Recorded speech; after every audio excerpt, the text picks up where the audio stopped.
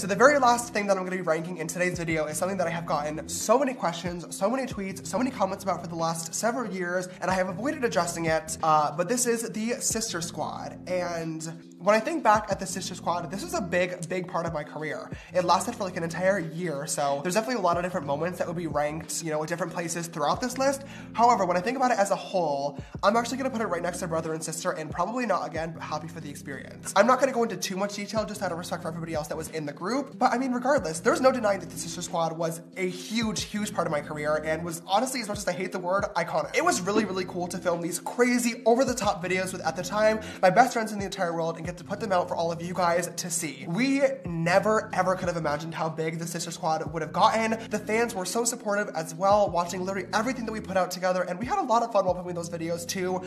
There's some of them like Emma's Vegas vlog, which I have to admit I've gone back and watched so many times. You know, unfortunately, all good things have to come to an end at some point, and the Sister Squad was one of them. Basically, we were all just at very different points in our careers and our lives, and we needed to go in different directions, and I promise that that was the best decision for everybody involved, including you guys as well. A few months ago, I did actually reconnect with Emma, which was honestly just incredible, and we did end up filming a collaboration as well, which was so much fun and very nostalgic. We definitely would do it again, so if you guys want to see that, let us know. But as for the Sister Squad as a whole, it will definitely not be coming back anytime soon, but that's probably for the better, and I'm going to leave the conversation at that.